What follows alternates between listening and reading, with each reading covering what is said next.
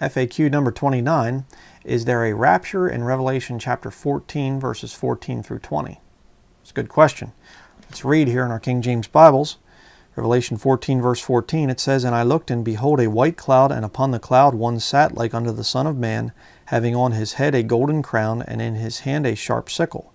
And another angel came out of the temple, crying with a loud voice to him that sat on the cloud, Thrust in thy sickle, and reap, for the time is come for thee to reap, for the harvest of the earth is ripe. And he that sat on the cloud thrust in his sickle on the earth, and the earth was reaped.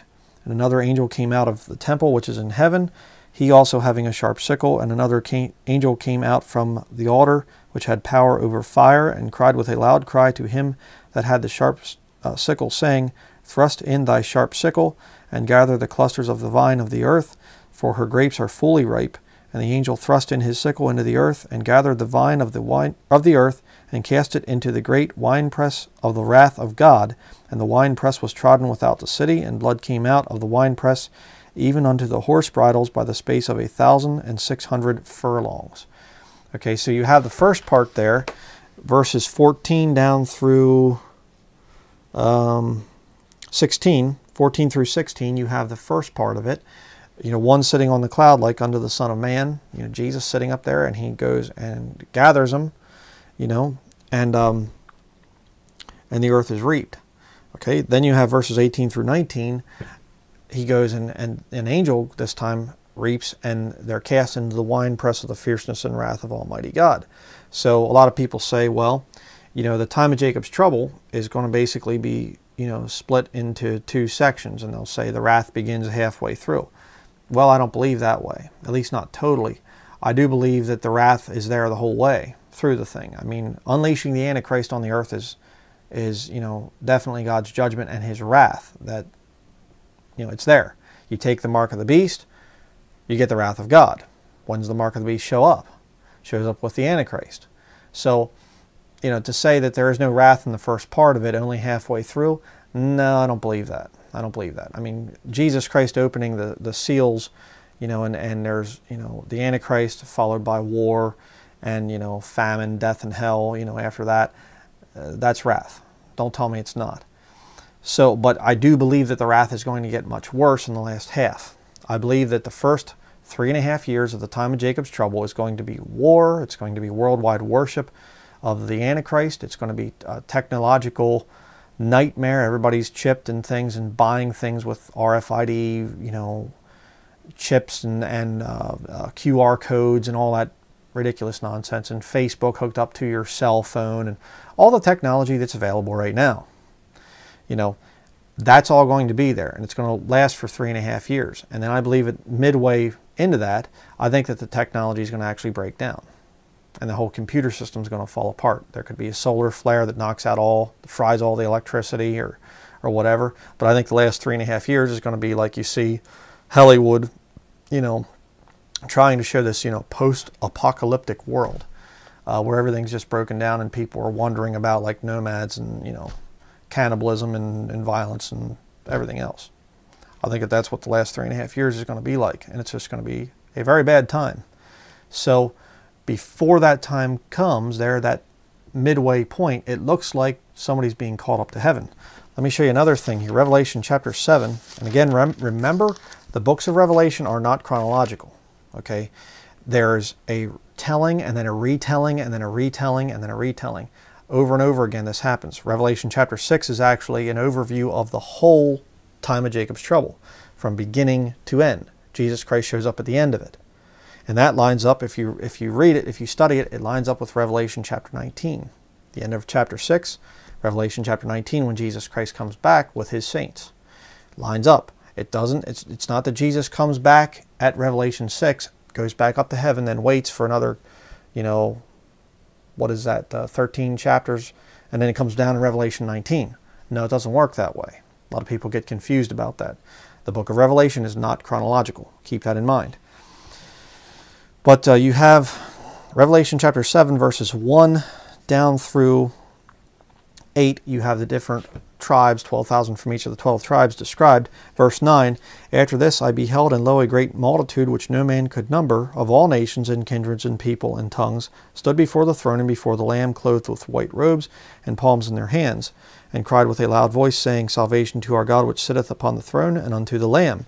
And all the angels stood round about the throne, and about the elders and the four beasts, and fell before the throne on their faces, and worshipped God, saying, Amen, blessing, and glory, and wisdom, and thanksgiving, and honor, and power, and might be unto our God forever and ever. Amen. And one of the elders answered, saying unto me, What are these which are arrayed in white robes, and whence came they? And I said unto him, Sir, thou knowest. And he said to me, These are they which came out of great tribulation, not the great tribulation. Remember again, great tribulation is not a title, it's a description of this time of Jacob's trouble, which time of Jacob's trouble is found in Jeremiah chapter 30, verse 7. But let's continue. It says, And have washed their robes and made them white in the blood of the Lamb. That's how you know that these are not Christians. These are not Gentile Christians that you see here. We do not wash our robes and make them white in the blood of the Lamb. We are washed. Okay? Your robe that you get, your fine linen that you have as a Christian, is based on your righteousness and service to the Lord. But you aren't washing your robe in the blood of the Lamb. We are washed in the blood of the Lamb. Okay, so these are not Christians that you're seeing here in Revelation chapter 7. I'll show you another one.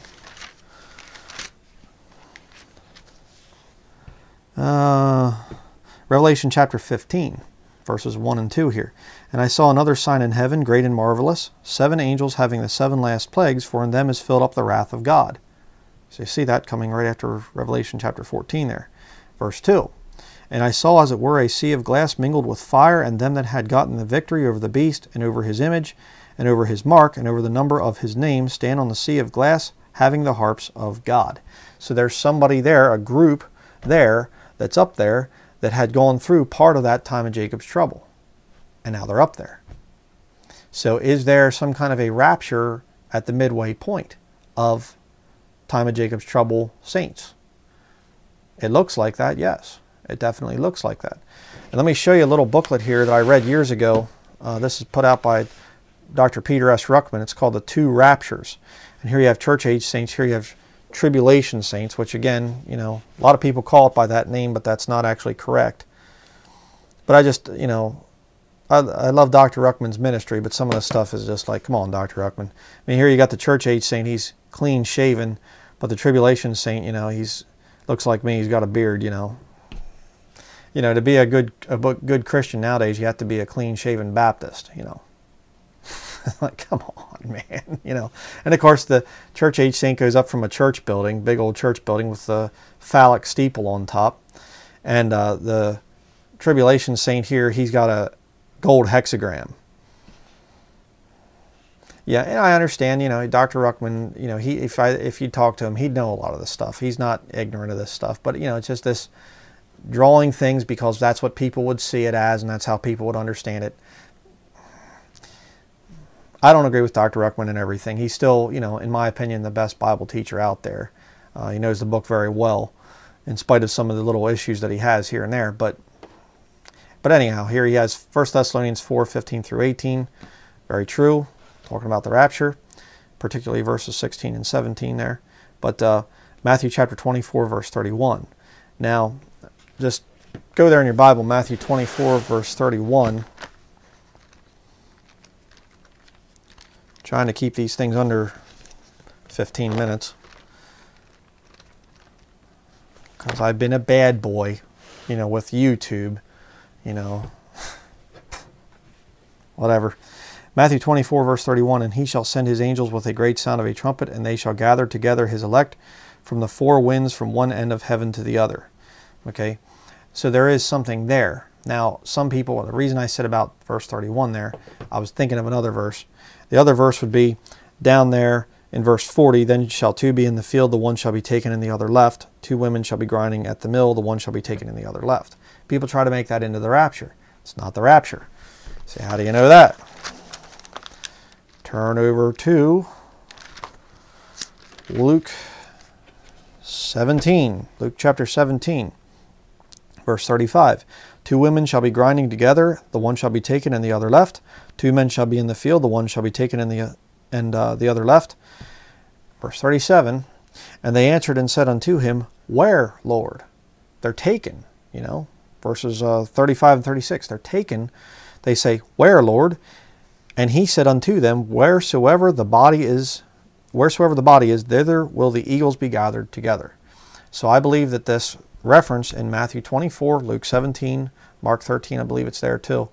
In the Gospels, you have a reference to these people being taken, and they're actually taken to out there. They're running away from the Antichrist army. They're taken out there to the plains of Megiddo, I think it's called, you know, there, and where the the Battle of Armageddon is going to take place. It's not really much of a battle either, because, you know, the Lord Jesus Christ just, you know, whips the Antichrist and the false prophet, casts them in the lake of fire, and then just turns around and just wipes out their 200 million man army by himself. You know, we just get to sit there and watch the thing as his saints behind him on horseback. Which, of course, you know, if you believe in a post-trib rapture, you know, it's kind of weird. How do we get up there on horseback? You know. But, you know, I guess we get raptured up, get on horseback, and come right back down again if you're post-time of Jacob's trouble. Stupid system. But, you know, is there a catching away, a rapture during the time of Jacob's trouble? Yeah, I do believe that there is. I do believe in that. What are all the details? How does that whole thing work out? Brethren, I'm going to be very honest with you. There's a lot of stuff that goes on in the time of Jacob's trouble. I've been over it, and I hear teaching on it and stuff, and it's like, yeah, but, you know, I don't quite get it. You know, as a Bible teacher, my understanding of the Bible is not perfect, especially when it's not dealing with the dispensation that I'm in. There's some stuff out into the future and stuff that goes on in the millennial kingdom and near the end of the time of Jacob's trouble.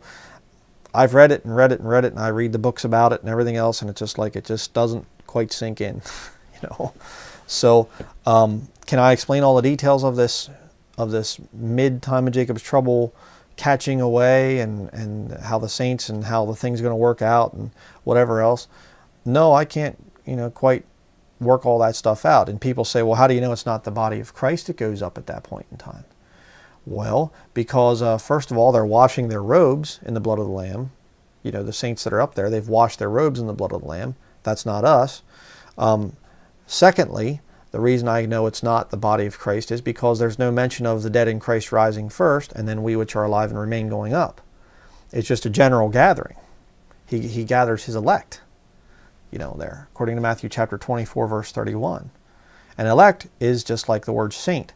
Saint can be used for saved people in the Old Testament, saved people in the church age, saved people in the time of Jacob's trouble, saved people in the millennial kingdom. It's a generic term. Elect is the same thing. Okay? The elect can be used in the context of Matthew chapter 24. I believe it's talking about the Jewish people, but it's also used for the body of Christ. So, you know, it's just a generic term. So you can't take verses that talk about the elect being members of the body of Christ and then say, well, see, since it means elect here in the Pauline epistles, then we can also mean it's the same thing over here in Matthew chapter 24. No, because it's a generic term. It can be used all throughout the Bible, just like saints. So, do I believe in a rapture in Revelation chapter 14? Yes, I do. It's not the rapture of the body of Christ, though. So get that thing straight. But very good question. Thank you for asking that.